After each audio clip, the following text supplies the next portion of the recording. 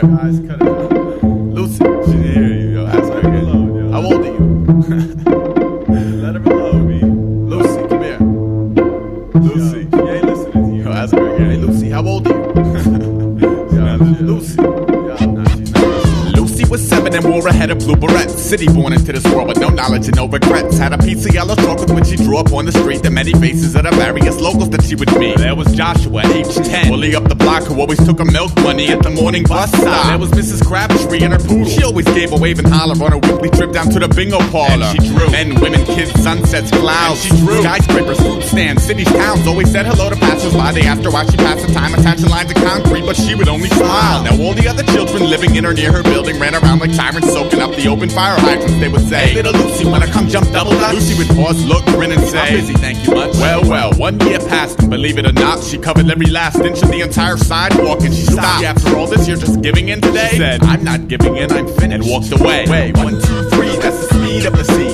A, B, C, that's the speed of the D. You could dream a little dream, or you could live a little dream. I'd rather live it. The dream is always chase, but never get it. 1, 2, 3, that's the speed of the C.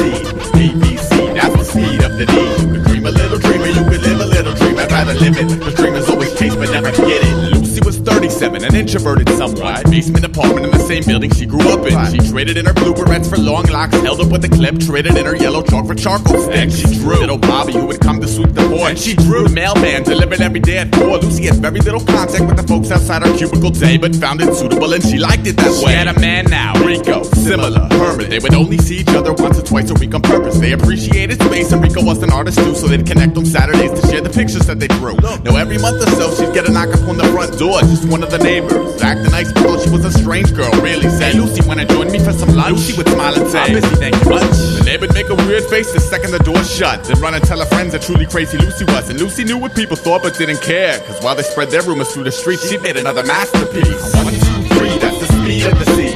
A, B, C, that's the speed of the D. You could dream a little dream, or you could live a little dream. I'd rather live it. The dream is always chase but never get it. 1, 2, 3, that's the speed of the C.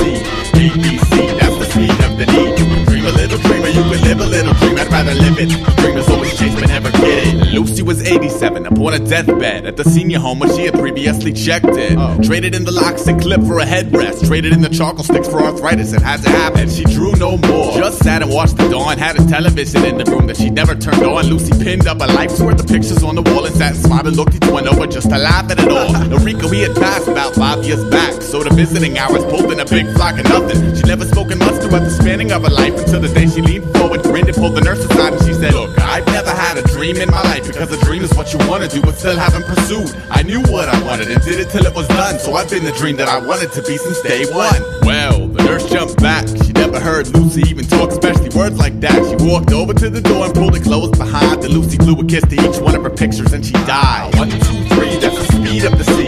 A, B, C, that's the speed of the D. You could dream a little dream, or you could live a little dream. I'd rather live it. The dream is always chase but never get it. 1, 2, 3, that's the speed of the C.